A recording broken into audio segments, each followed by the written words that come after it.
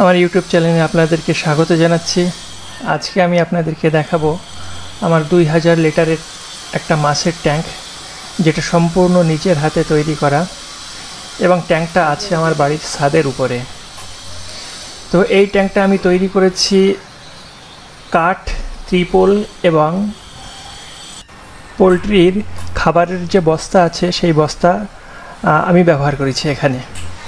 তো আমার এই যে ট্যাঙ্কটা আছে এটার মাপ হচ্ছে 6.5 ফুট বাই 4 ফুট।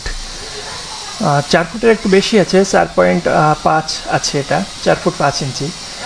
তো এখানে আমি প্রথমে কাঠটা দিয়ে আমি ফ্রেমটা তৈরি করে নিয়েছি, চৌকাকৃতির এই ফ্রেমটা তৈরি করার পরে এটা আমার ছাদের উপরে আমি বসিয়ে নিয়েছি।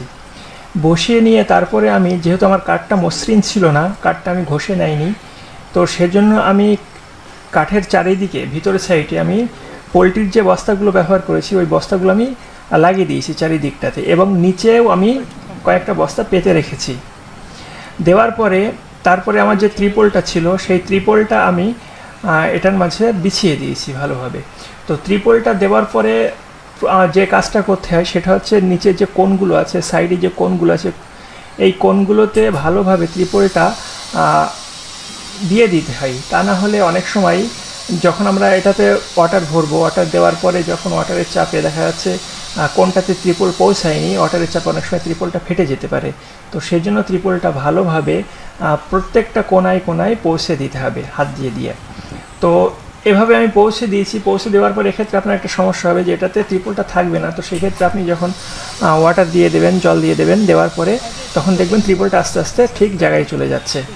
আর এই অবস্থায় ত্রিপলটা উপরের দিক থেকে একটু খুলে রাখবেন যাতে ত্রিপলটা ঠিকঠাকভাবে জায়গায় পৌঁছে যেতে পারে।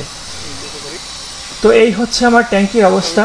তো ট্যাঙ্কির জন্য আমি কোনো আউটলেট তৈরি করিনি নিচে দিয়ে, যেহেতু ছাদের উপরে যদি আবার আউটলেট তৈরি করতে হয় তাহলে নিচে দিয়ে ঢালাই দিতে হবে, স্লপ করতে হবে। তো আমি এতটা খরচের দিকে আমি যাইনি। আমি সিম্পলিভাবে সাইফন পদ্ধতিতে উপর দিয়ে আমি জল ব্যবস্থা করার, ড্রেনেজ করার ব্যবস্থা করেছি আমি। তো সেটা অন্য কোনো একটা ভিডিওতে আমি আপনাদেরকে দেখিয়ে দেবো কীভাবে আমি করেছি। আর এই যে ট্যাঙ্কটা আপনারা দেখছেন, এই ট্যাঙ্কে আমি মাছ দিয়েছি, কই মাছ। প্রথমে আমি 1000 মাছ ছেড়েছিলাম, এবং পাশে আমার আর একটা ট্যাঙ্ক ছিল, সেই ট্যাঙ্কে ছিল, সেই ট্যাঙ্কে আমি 1000 মাছ ছেড়েছিলাম। সেই ট্যাঙ্কটা ছিল আমার 1100 লিটারের ওয়াটারের যে ট্যাঙ্ক আছে, সেই ট্যাঙ্ক, জলের যে ট্যাঙ্ক বাড়িতে ব্যবহার করা হয় ওই ট্যাঙ্ক।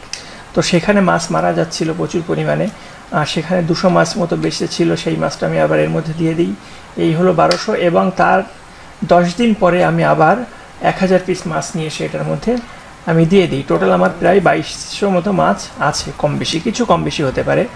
তো এই 2200 মাছ আমি এটার মধ্যে চাষ করছি।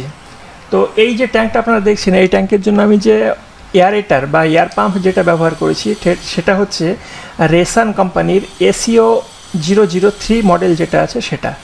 এটা 35 ওয়াটের একটা এয়ার পাম্প, এবং এই air পাম্পটা 65 litre per minute air pressure করতে পারে, মানে অর্থাৎ 1 মিনিটে 65 লিটার এয়ার প্রেশার করতে পারে এই পাম্পটা। আর এই পাম্পের সঙ্গে যাতে প্রত্যেকটা এয়ার স্টোনে ঠিকঠাকভাবে হাওয়া পৌঁছায়, ঠিকঠাকভাবে প্রেশারটা থাকে, সেজন্য আমি একটা আমার নিজে হাতে তৈরি করা, বাড়িতে তৈরি করা সিলিন্ডার ব্যবহার করেছি। তো এই সিলিন্ডারটা হচ্ছে 2 লিটারের একটা 7-আপের বোতল। এই বোতলটা দিয়ে আমি এটা করেছি, আপনারা নিজেরা একইভাবে করে নিতে পারেন। তো এই ছিল আজকে আমার ভিডিও কিছুটা। যদি ভালো লেগে থাকে আপনাদের, অবশ্যই লাইক, কমেন্ট এবং শেয়ার করবেন। আর এই ধরনের আরও অন্যান্য ভিডিও পেতে, বায়োফ্লক সম্পর্কে বিস্তারিত তথ্যের ভিডিও পেতে আপনি আমার এই চ্যানেলটিকে সাবস্ক্রাইব করে রাখতে পারেন। ধন্যবাদ এতক্ষণ ভিডিওটি দেখে আমাদের সঙ্গে থাকার জন্য। আর একটা বিষয় বলে নিই, আপনি যখন ট্যাঙ্কটা তৈরি করবেন, করার পরে এটা সাবান দিয়ে ভালো করে ধুয়ে নেবেন। ধুয়ে, যেহেতু এটা ত্রিপল ব্যবহার করছেন, ত্রিপলের গায়ে বিষাক্ত কিছু থাকতে পারে নতুন অবস্থায়, তো ধুয়ে তারপরে আপনি এটা 2 দিন রোদ্রে শুকিয়ে নেবেন। তারপরে এটাতে আপনি জল দেবেন, দিয়ে তারপরে পানি